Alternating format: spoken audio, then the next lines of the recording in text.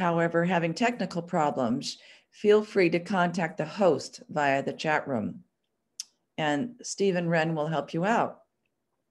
This allows us to focus our attention on the experiences we will have together without distraction.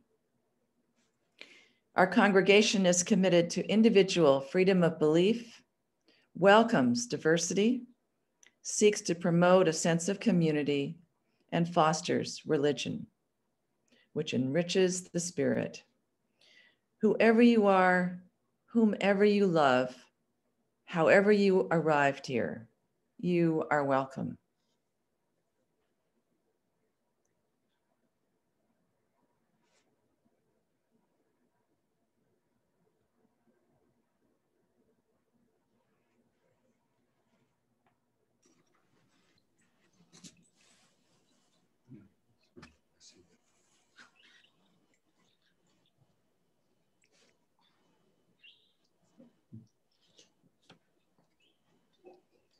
Kim?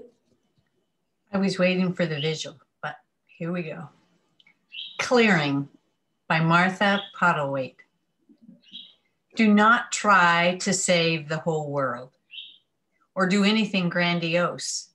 Instead, create a clearing in the dense forest of your life and wait there patiently until the song that is your life falls into your own cupped hands and you realize and recognize and greet it.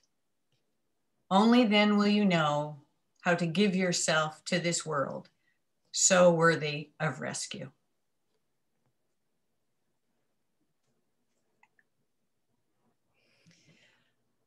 On the doorstep of 2021, leaving 2020 behind, we rest in transition. At the threshold of a new year, we find ourselves in a space in between, with an opportunity to pause, reflect, and consider this fruitful time. We've known these transitions in our lives, between graduation and college, between divorce and remarriage, coming out of sleep, yet not fully awake. Life offers numerous transitions and thresholds, which often go unacknowledged, yet have great meaning. Today, the Transforming Mystery and Wonder team will take you to new and old thresholds, inviting you to savor the openness, the unknown, and the possibilities you might encounter.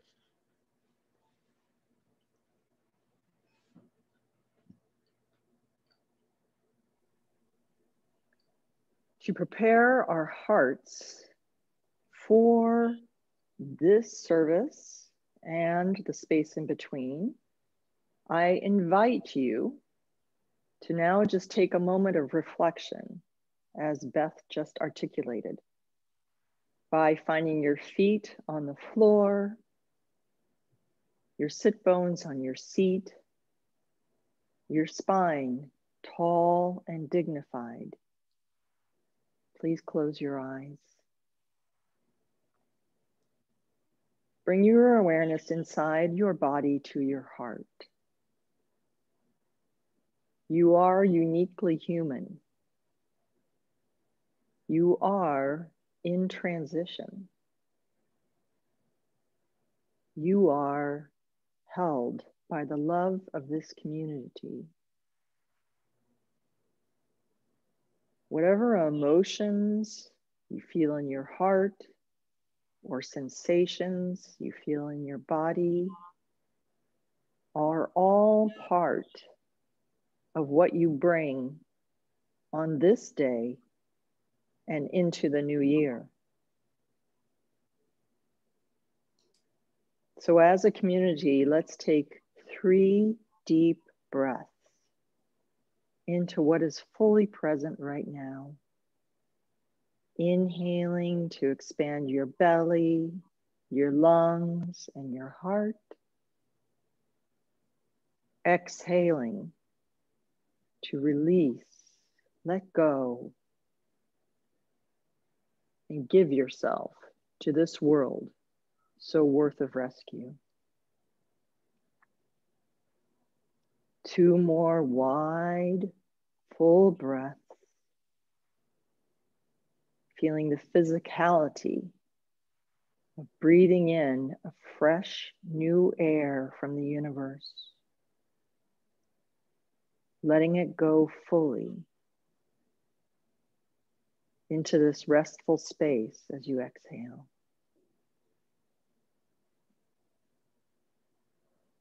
One more on your own.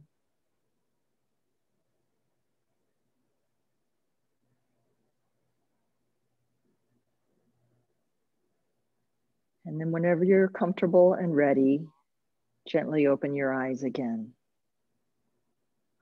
Thank you.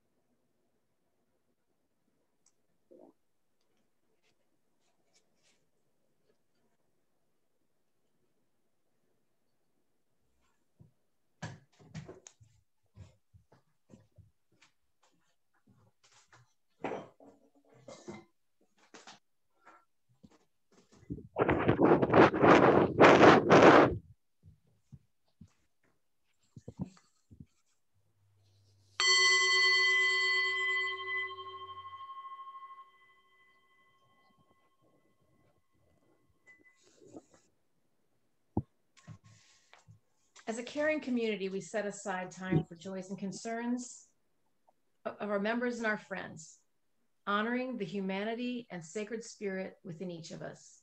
We support each other in difficult times, and we celebrate our joys together. If you have a joy you'd like to share or a burden that might be eased by sharing it in community, you are invited to share it. A community.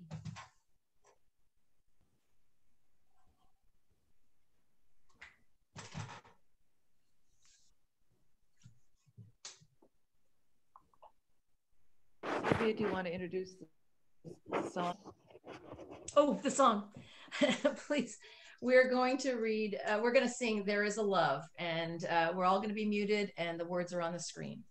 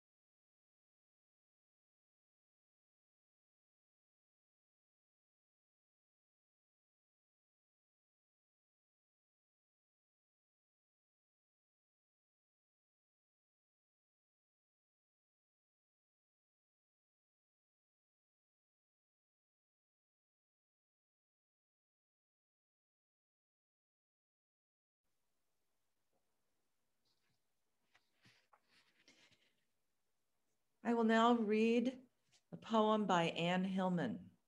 We look with uncertainty. We look with uncertainty beyond the old choices for clear-cut answers to a softer, more permeable aliveness, which is every moment at the brink of death. For something new is being born in us, if we but let it.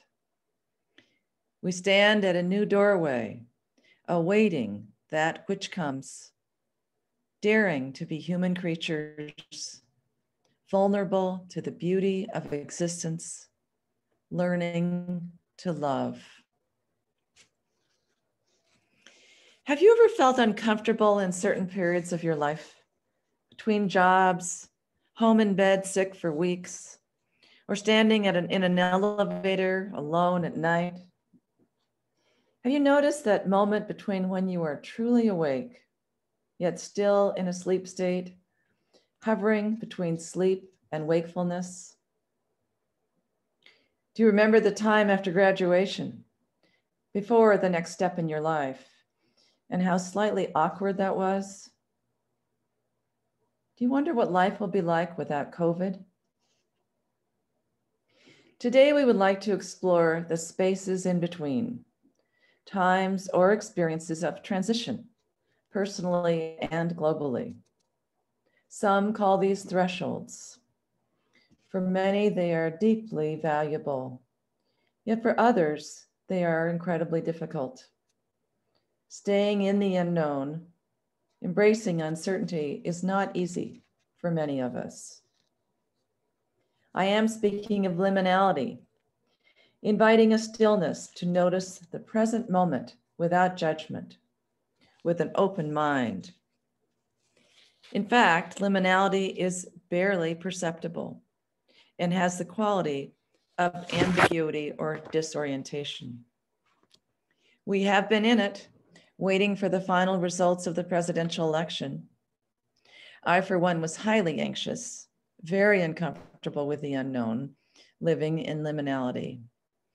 I confess to still being uncertain and unknown about what may take place between now and the inauguration.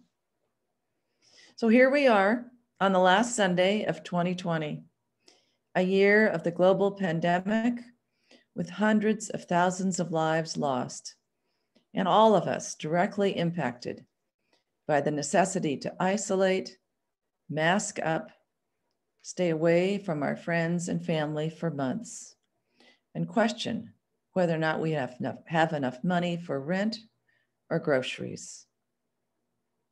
We all want 2020 to end, but what will 2021 look and feel like? I have my hopes and wishes, but I certainly do not know and cannot predict how the coming year will evolve. Richard Rohr says, this global pandemic we now face is an example of an immense collective liminal space. This in-between place is free of illusions and false payoffs. It invites us to discover and live from broader perspectives and with much deeper seeing. We are in between, on a threshold, living in and with uncertainty. The word liminal comes from the Latin word limen, meaning threshold, any point or place of entering or beginning. A liminal space is the time between the what was and the next. It is a place of transition, a season of waiting and not knowing. It is a threshold state where what we know becomes questionable. It lies on the boundary between the known and the unknown, with either being possible. Sometimes liminal space can be huge and deep, or it can be, as Beth has said, barely perceptible, fleeting. I experienced the hugeness of liminality most deeply in my mid-20s. I had been married right out of college. The person I had dated since 9th grade is the person I married. As you can imagine, I had kind of grown up with Dave, limiting my explorations in relationships and even in myself. When Dave fell in love with a fellow law student and we divorced after 5 years of marriage, I was thrown into a huge, deep liminal state that I would say lasted 3 years. Though the dimensions of it changed as I quite literally pulled myself up from inside of me and shaped myself into who I was alone as a fully formed individual, myself.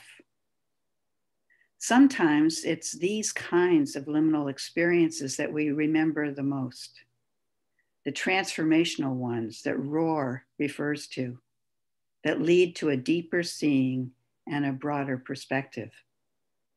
But I want to talk also about liminality that we experience every single day, the brief in-betweenness that we can feel that is barely perceptible, that moment when we see Mount Rainier when we're driving, the early evening sky, when we look at a piece of art, when we listen to a piece of music, or see the images that we are using in this service today.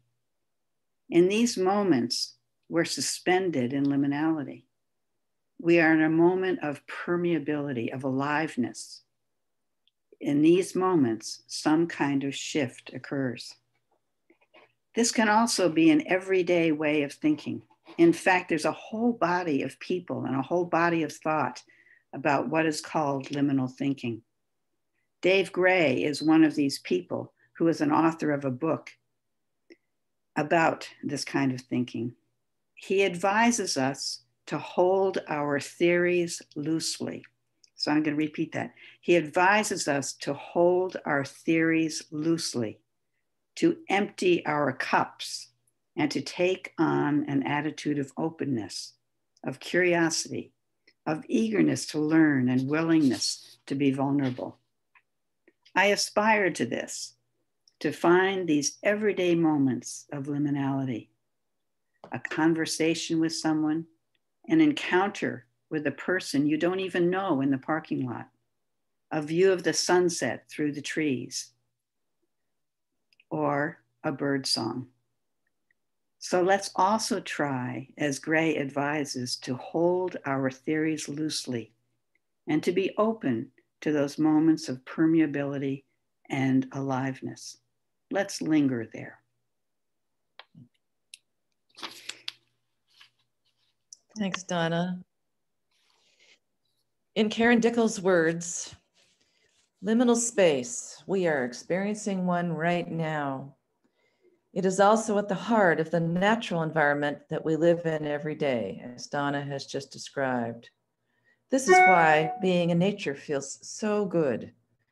We get to immerse ourselves in the constant cycle of transformation and growth. Liminal space mostly requires one thing above all else, and that is to just be. When in liminal space, you are suspended in the twilight of a dying existence and an emerging one. Take a minute to think over the last few weeks. How many times have you had to confront deep fear, boredom, restlessness, or vulnerability? Conversely, how often have you felt deep rest, profound generosity, creativity, or uncontrolled imagination? When is the last time you got to experience being fully human like this?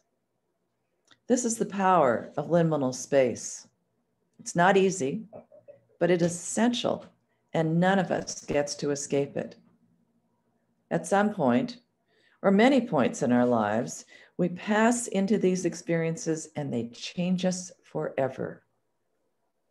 If you choose to move into and surrender to liminal space, you recognize that transformation is constant, and you get accustomed, even crave, to living in an unmoored world.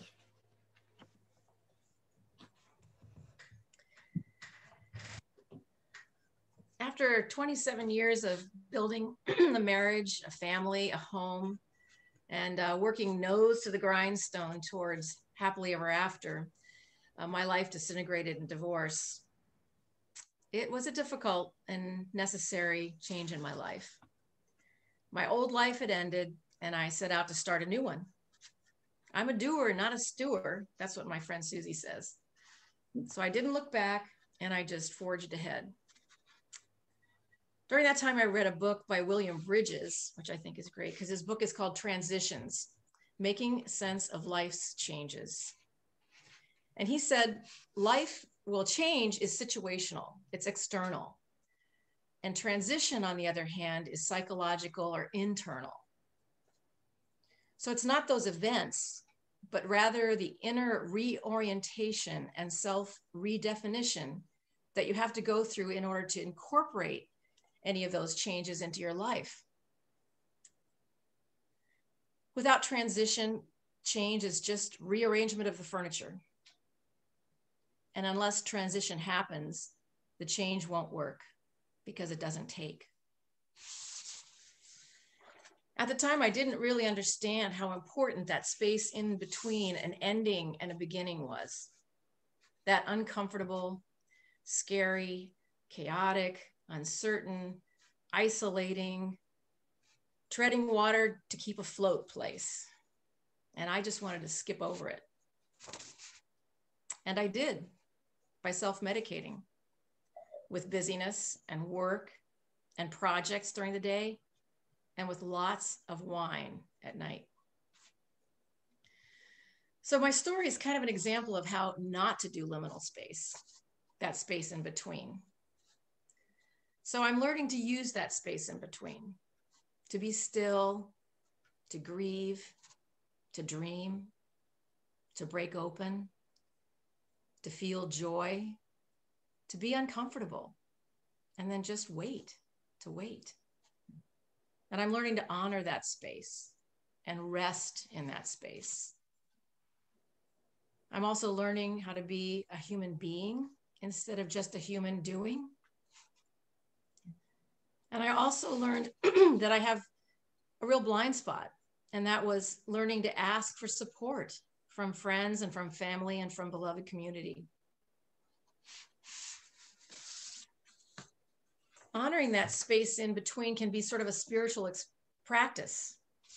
And Pema Chodron says, sticking with uncertainty is how we learn to relax in the midst of chaos, how we learn to be cool when the ground beneath us suddenly disappears. We can bring ourselves back to the spiritual path countless times every day, simply by exercising our willingness to rest in the uncertainty of the present moment over and over again. She says, what if, rather than being disheartened by ambiguity and the uncertainty of life, we accepted it and relaxed into it? After all, change is the only constant in life, right? Thanks for listening. Continue with Karen Dickel, who talks about liminal time. We may start to see things in our environment that have gone previously unnoticed. Something as benign as a bird call or an empty baseball field start to hold significance and may even open us up to a deep part in our psyche. I have stopped marking time by weeks, days, and even hours. I am recalling the time that is passing by, recalling the experiences of this time. As such, the beginning of the experience wasn't a date on the calendar. It was the first awareness I had that I had stepped into a liminal space. It was when I realized that everyone on the planet was engaged in a common experience. I was part of a greater whole. I was not alone. This may be the most powerful aspect of liminal time and space, its commonality, its humanness. Experiencing liminal space in a pandemic is unique in that it brings this commonality to the forefront and reminds us of the connection inherent in transformation. Thank you, Beth. The beginning of the experience wasn't a date on the calendar. It was the first awareness that I had stepped into liminal space. Those words by Karen Dickel resonate with me. As a 16-year-old, my awareness of liminal space happened as I was chosen to go on a trip to Europe. Many thresholds were approached and many were crossed. I didn't know the word liminal then, but I know the experience of it now. Young Life Tacoma was organizing a group of high school students to deliver 10,000 American dollars and New Testaments written in Russian to believers in the Iron Curtain countries. The underground church of the Soviet Union based in San Francisco was sponsoring us. Globally, the US and the Soviet Union were locked in the Cold War. Nonetheless, by faith and fortitude, a 5-week trip was planned, prayed about, and finally embarked on. 10 months before the departure date, I excitedly told my favorite teacher at Wilson High School about my planned travels abroad. Mr. H was appalled. He brought in books and articles that he wanted me to read. He brought me folders of newspaper clippings and mimeograph maps outlining Soviet incursions. His open, friendly demeanor became more troubled as the years passed. The pile of manila envelopes I had to take home on Fridays increased, but I forged on. Passports and visas were applied for, VW vans were rented in Brussels, and rail passes were purchased. Nothing could dampen my spirit.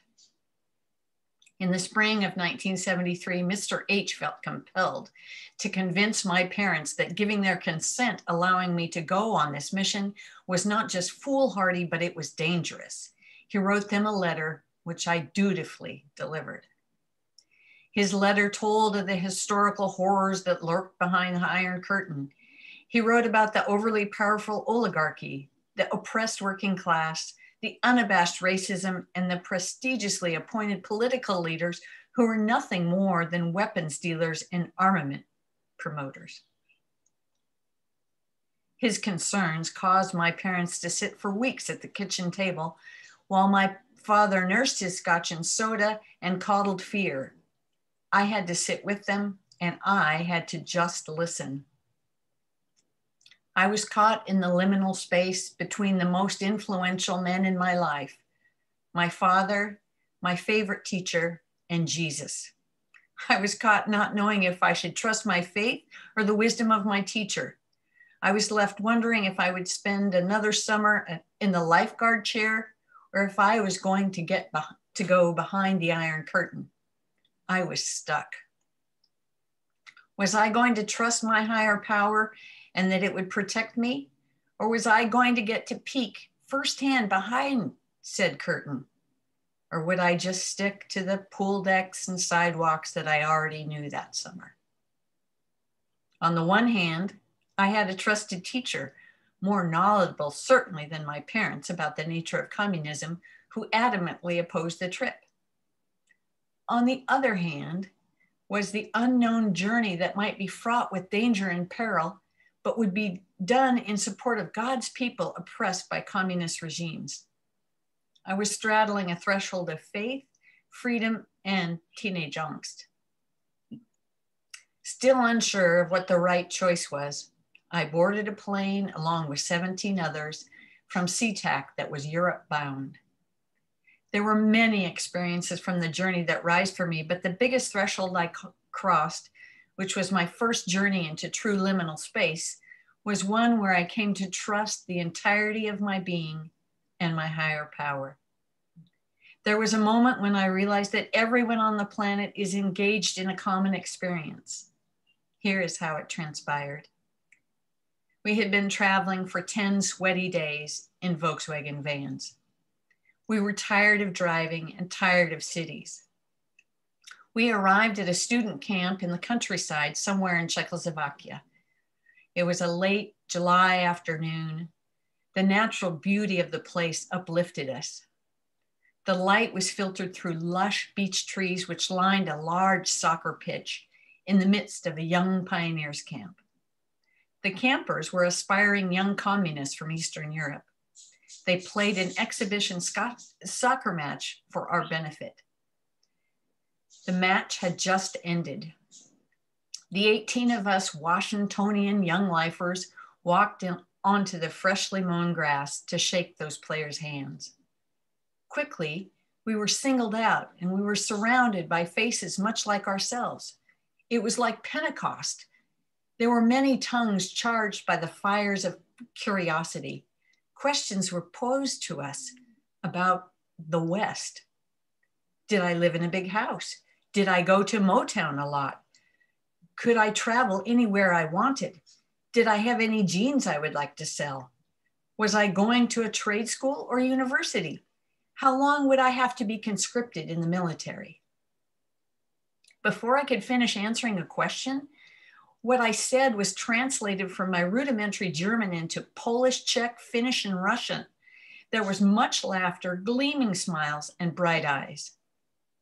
But there was also consternation from the young pioneers about the terrorist attacks that had occurred at the Olympics in Munich in 1972. They hadn't heard about that. They did not know that Martin Luther King or Bobby Kennedy, whom they dearly loved, were dead. They hadn't heard about that either. And they were shocked to know that I didn't know where Motown was. As the sun set that afternoon, I became part of a greater whole. I was not alone, nor was I frightened of these teenagers, much like myself. I was surrounded by life and hopes and dreams, and people whose experiences thus far were not so very different from mine. People I'd been told to fear, and yet what became blazingly apparent to me was the most powerful aspect of that moment was our shared commonality and our shared humanness. Humanness that loves music, humanness that wants to choose one's own destiny, humanness that seeks knowledge. Despite all the projected and promoted horrors hidden behind the Iron Curtain, I experienced global citizens who wanted individual freedom, a free press, educational choice, good music, and peace. That lesson has allowed me to cross over many times. When I allow myself to see beyond the limitations of media, Mr. H, or my own biased fears, I experience humanity, and it is good. Thank you.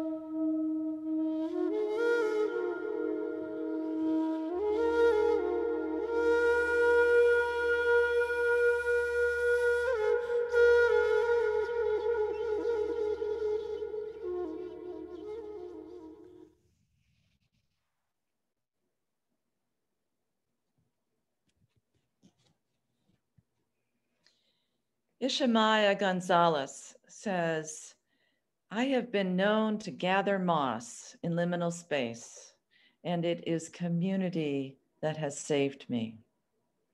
Community serves as a mirror to see my weaknesses in the reflection of another, but also to shine light on my strengths.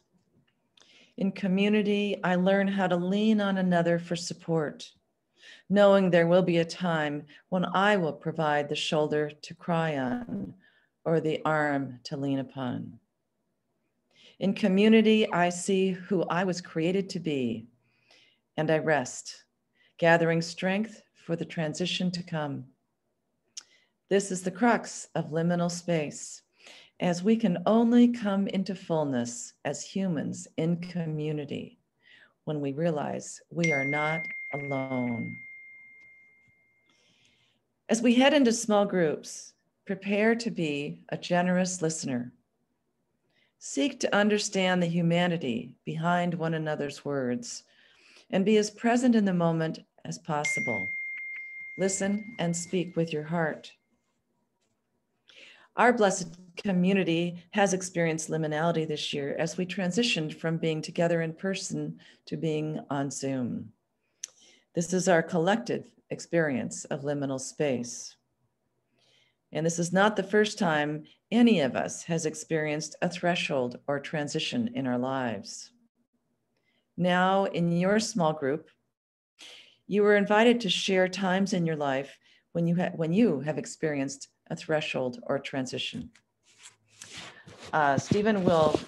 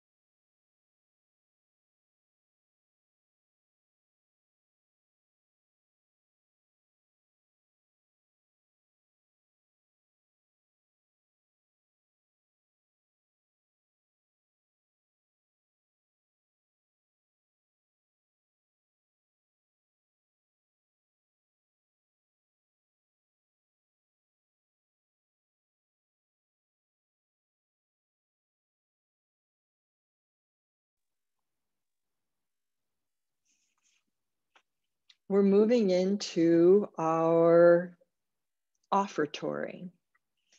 Our love calls us to act for peace, social and economic justice, freedom of belief, and protection of our entire beloved planet and its inhabitants. As individuals and as a congregation, we engage in worthy local and global causes. We stay informed on issues of our time, and through each step, we persevere, our spirits renewed by our involvement. By our actions, we hope to inspire others to join us in this work. One Sunday a month, we use 100% of our collection for a nonprofit of our choice. The other Sundays, the collection adds to the vibrancy of our fellowship. Today's offering supports the Vashon Youth and Family Services Program, Vashon Kids, which has been in operation since 1995. I'm the president of our Vashon Rotary Club, and we did a very successful, gratefully, virtual online fundraiser for Vashon Kids and all of Vashon Youth and Family Services programs on December 21st, called Home to Vashon. And I visited Vashon Kids at Chautauqua School. So our offering will go towards this program. It provides dependable, creative, and convenient before and after school care for 5 to 12-year-olds. Since 1995, they've provided creative programming delivered by experienced staff that encourages children's unique spirit to thrive. They promote healthy play, accept differences, seek to resolve conflicts very peacefully, while supporting each other child's dignity. During this school year, with the pandemic and COVID, they have designated homework time with staff to assist children with their questions, and they have academic and enrichment activities and clubs focused on science, art, the humanities, literacy, and sports. And you can look up more about that by just visiting vashonyouth&familyservices.org/vashon-kids. So Stephen, can you show the image of our offertory, please?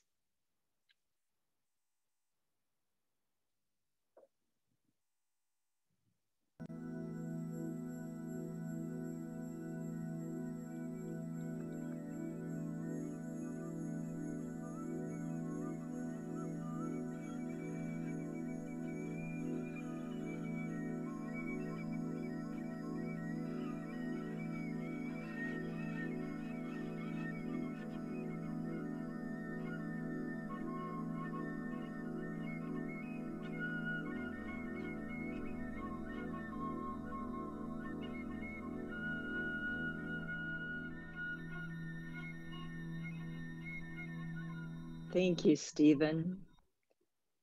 We'll move into singing together, "Oh, we give thanks for this precious day."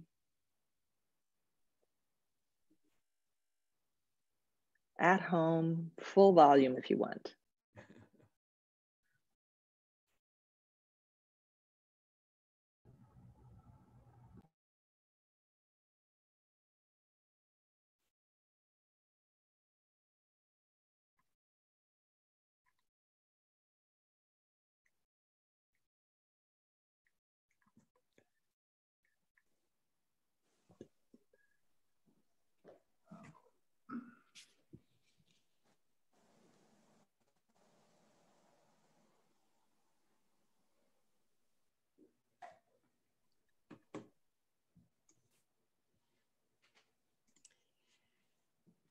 The following poem is by Polly Castor, titled Liminal Space.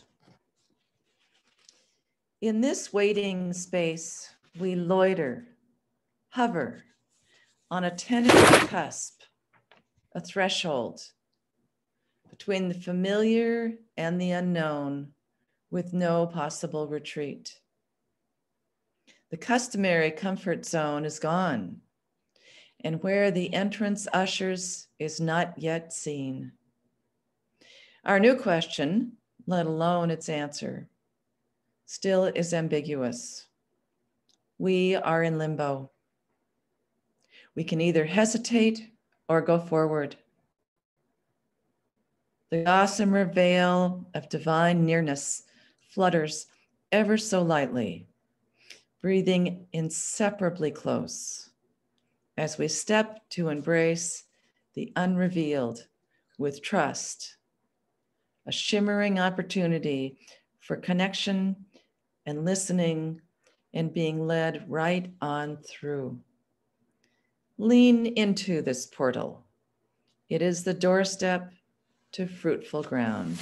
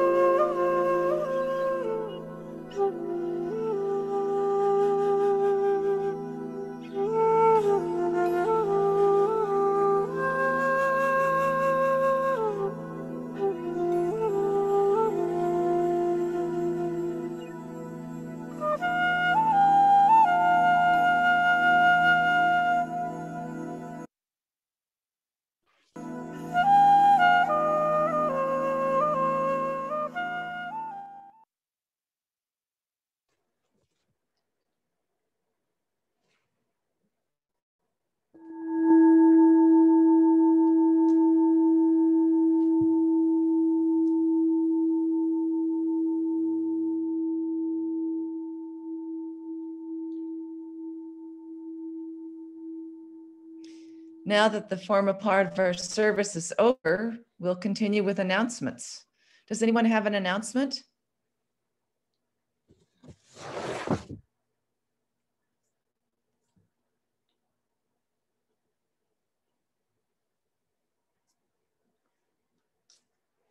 Stephen, do you want to call people? Pamela looks like she's got one. Yep. Pam, you're up. Yes. The book club is going to be meeting on January 24th, and our book is The Book of Joy by the Dalai Lama, Desmond Tutu with Douglas Abrams. That book has already been chosen and will be our book club. But in the newsletter, I made a mistake, and it acted like we were still having to choose the book. But this is the book for January 24th, but I would like your suggestions for what book to use for February, so we have time to be able to get a hold of the books and read them. And there were some suggestions sent out in the newsletter that had some Unitarian books from Beacon Press for people to look at, as well as some of the books we had on the list for last time to consider. So if you would let me know by like the end of the first week in January, what book you'd like to have for the February book club meeting, which will be on the fourth Sunday, which would be February 28th. But January is the Book of Joy, and I started reading it, and it has some really nice things in it, so I hope you really enjoy it. Hello, everyone. I wanted to announce next week's service, and it dovetails really nicely onto today's service. Thank you very much for the liminal service, everyone. It was beautiful. It will be a mixture of times where we can take part in it and times where there's just listening and the wash of the blessings from the famous Irish poet philosopher John O'Donoghue will be the words that we listen to. So I'd like to ask everybody to, I'm so excited about it, I'd like to ask you to prepare to have 3 things with you, and I will put it in the newsletter too, but to have a bowl of water that you'll be able to put your hand in, to have a rock from the garden or a piece of wood, something out in your yard from nature that you can touch. And the third will be to have a candle. So your chalice will be fine.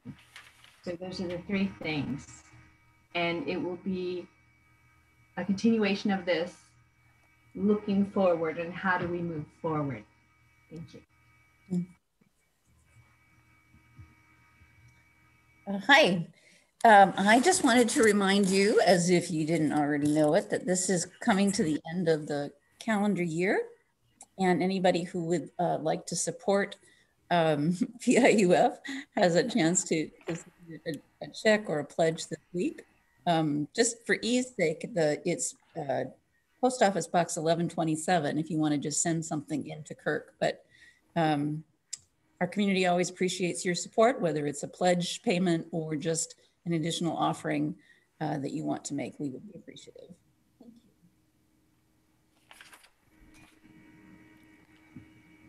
Anyone else?